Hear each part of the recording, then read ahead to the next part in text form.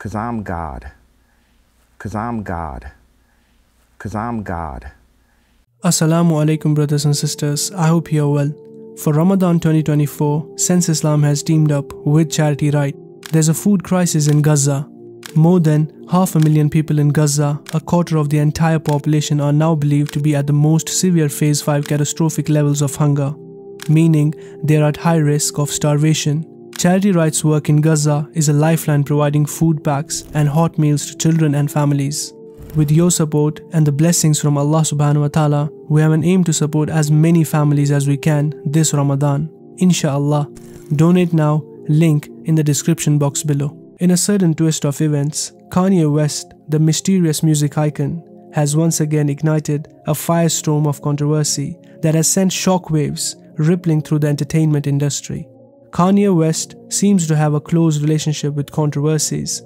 Every now and then, he finds himself in the middle of some kind of drama or scandal. It's like he's always stirring things up and keeping people talking about him.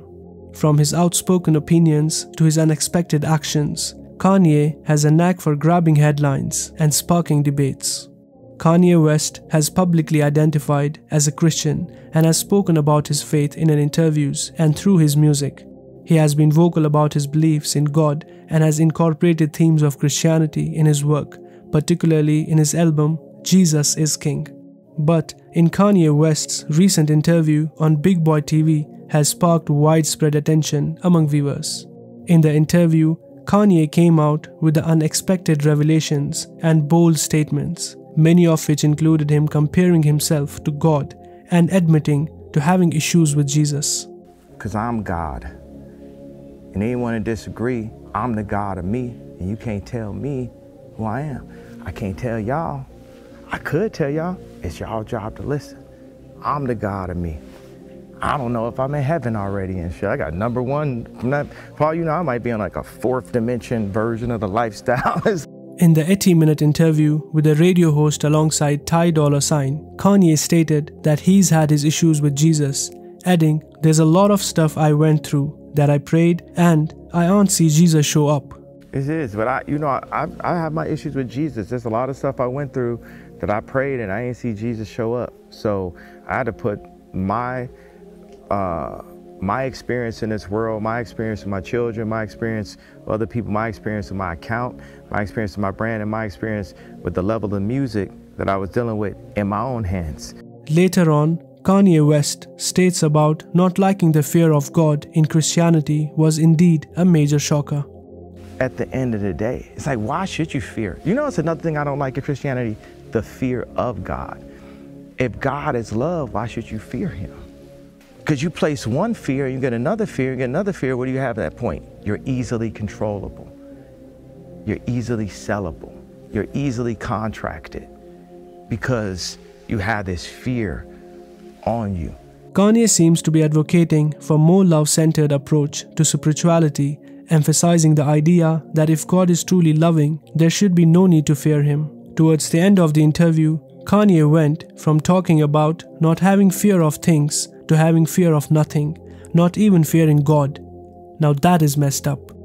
Like, everybody gonna die eventually, but I'm gonna live my entire life with zero fear. Fear of a contract, fear of perception, fear of getting my black card denied. Fear. I'm not gonna jump in front of a train. Right.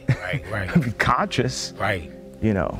Brothers and sisters, from a Muslim perspective, I would like to clear the misunderstandings, if anyone, Muslim or not, may have regarding our God, Allah subhanahu wa ta'ala, and us, his servants.